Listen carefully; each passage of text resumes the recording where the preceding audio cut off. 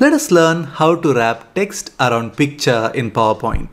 The best part is you can select the picture and move the picture around, and you can see that the text wraps itself around the new position. Now, when would you want to use such an option in PowerPoint? When you want to create a presentation in PowerPoint, you wouldn't use this option. However, when you want to create a flyer, a brochure, or even a poster in PowerPoint, then you would find this trick to be quite useful.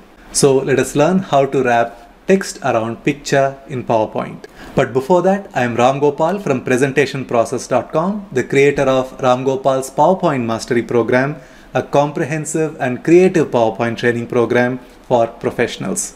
First off, there is no native way to wrap text around picture in PowerPoint. So you need to do this first in Word and then follow the remaining steps to get this right inside PowerPoint. So here I am in a new Word document. First, let me insert some random text. So let us say equals rand and open and closed parenthesis and hit enter.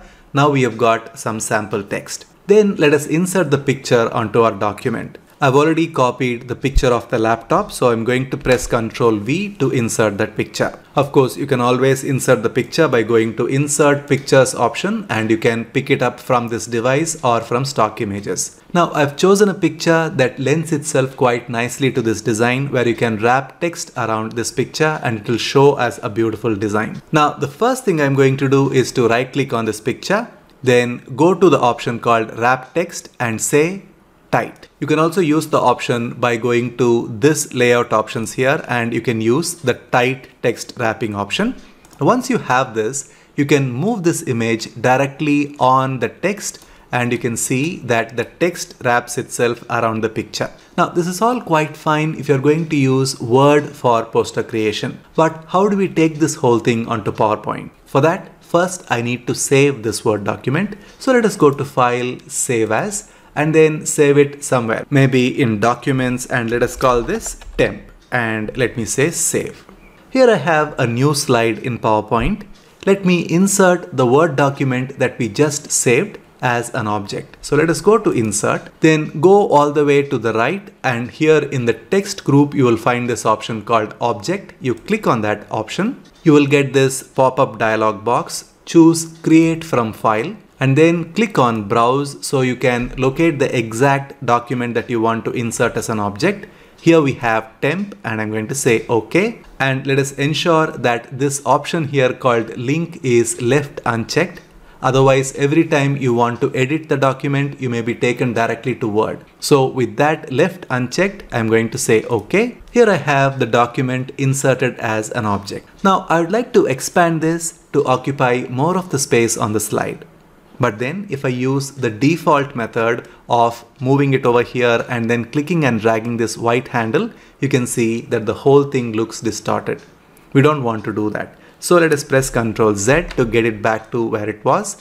Now I'm going to double click on this to edit this. As soon as I double clicked, you can see that we have a different bounding box. Now I can extend this from the sides. Can you see here? It is quite nicely extended and the details are preserved quite nicely. Now if I want to increase the size, I can do so. I can select everything and I can change the font size here.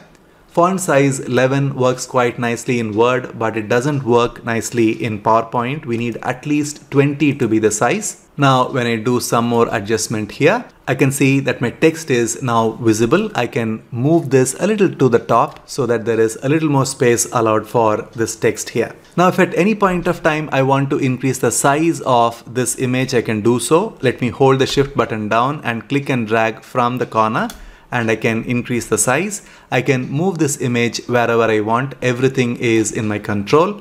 Now I have all the text quite nicely fitting into the slide area. I can then hit Escape and then click outside.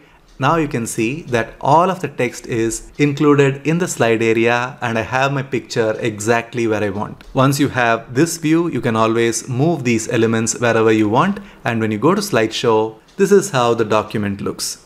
As I mentioned earlier, this is a technique that you use to create posters, flyers and brochures and not presentations. And interestingly, I found this article while I was casually browsing through our website called presentationprocess.com. I wrote this article many years back and it was quite popular even at that time. And I found that this article doesn't have a video explanation, and that is the reason why I created this video. I highly recommend that you visit our presentationprocess.com site and search for some PowerPoint tips and tricks, and you might find some interesting tips and tricks that you may not have seen on our Presentation Process YouTube channel. In fact, the last couple of videos about grouping and creative uses of grouping are all taken from our articles from Presentation Process. So go visit presentationprocess.com to discover a treasure trove of useful and interesting PowerPoint tips and tricks. In the meantime, do you want to learn some simple and creative PowerPoint ideas you can use in your next presentation? Then click on the link here to join our 5-day free email course called 25 Creative PowerPoint Ideas. These are simple, quick and useful PowerPoint ideas I have not shared elsewhere.